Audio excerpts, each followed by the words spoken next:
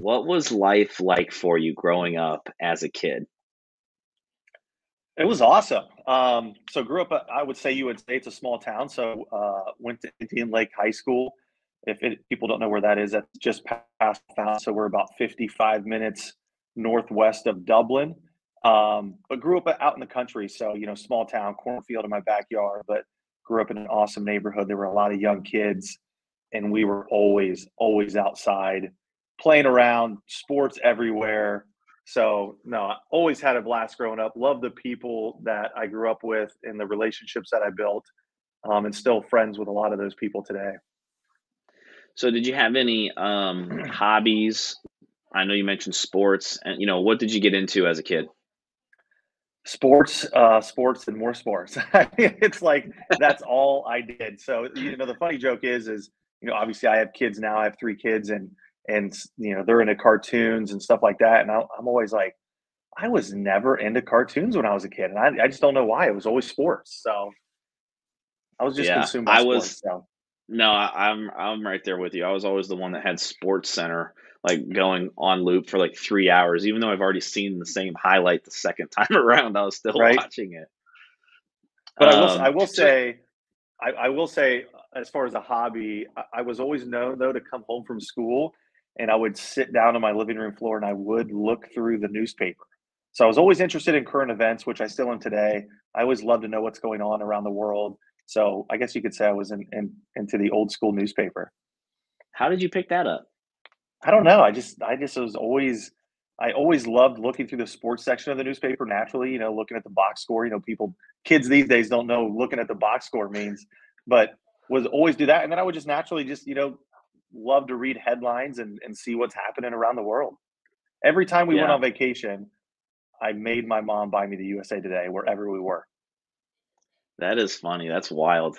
Uh I mean, you know Greg Coleman, and Y'all love Greg. I always joke with Greg. I'm like, I think you're the only person that I know that still gets a newspaper. Like, at least someone younger, 30s and 40s that still gets a newspaper.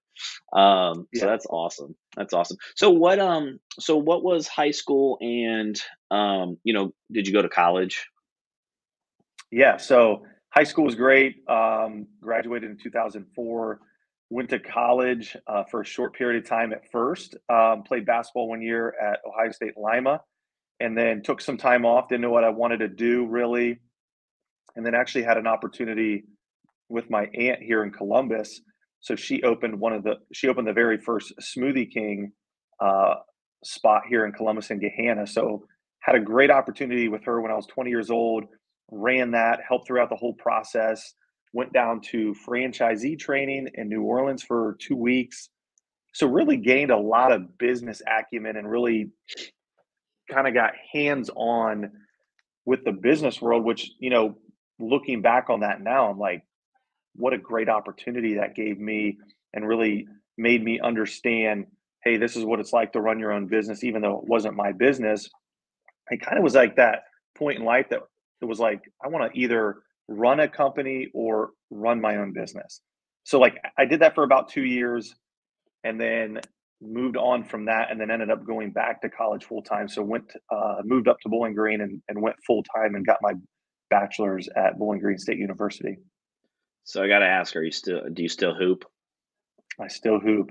Try to hoop every Tuesday night in Hilliard, and it's a good run. Really? Yes. Oh man, I haven't touched a basketball probably in 2 years now. I played basketball. I love basketball. I just got too out of shape and embarrassed to run up and down the floor. We'll add you to the email list. I mean, Wednesday mornings are a little rough. If your feet feel like they're broke. I love it. So did you originally just go to OSU Lima just to play basketball, or did you go for something specific as far as like, did you know you wanted to go into business? Obviously the second time around, yes, but the first time. Yeah, so I always knew it's just my personality. I was always like, I just need to get a degree. I knew my personality would take me, where I ever wanted to go in life. So didn't really know what I wanted to do when I first went to college. So I originally just went for your normal business degree. Basketball was a huge part of kind of pushing me into that first year of college, And then really once basketball season was over, I was just like, man, I don't know what I want to do anymore. So then kind of moved on from that for a short period of time. So you had the opportunity to come to Columbus, and you said it was your aunt, right? Yeah. And your aunt, run, a Smoothie King franchise. Did you always have kind of like that need or that want to be in business, from, like, growing up? Like, was someone in your family always that entrepreneur or that business-minded person? Or is it because you were just interested in, all of the events in the newspaper and kind of studying, current events that were going on?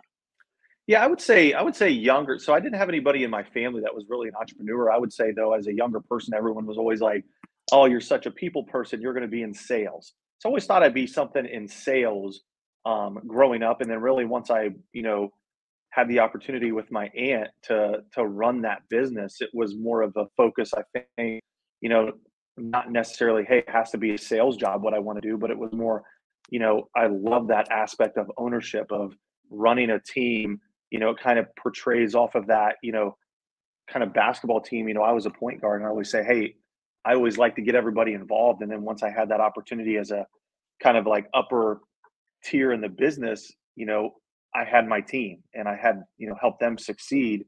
So I always felt that I would do something as far as a business owner and or, run a company, president, CEO, or something like that. Yeah, no, that's awesome. And then, you're there for a couple of years. What was one of the things that you learned during that process? Oh wow. Something I learned. I guess it would just be, you have a lot of things on your plate. So you can't, and I think that, when I look into real estate today is, there's so many things on our plate as a realtor, as a team lead, that you have to be able to juggle all those things. And when you're running a business like a Smoothie King and you're managing that, you're not just focused on one thing. You have so many different aspects of the business that you have to be on top of and make sure everything's running smoothly to have a successful business. So I think that really plays in my business today is, and you understand that as a realtor and team lead is there's so many different things that happen on a day-to-day basis and they're never the same.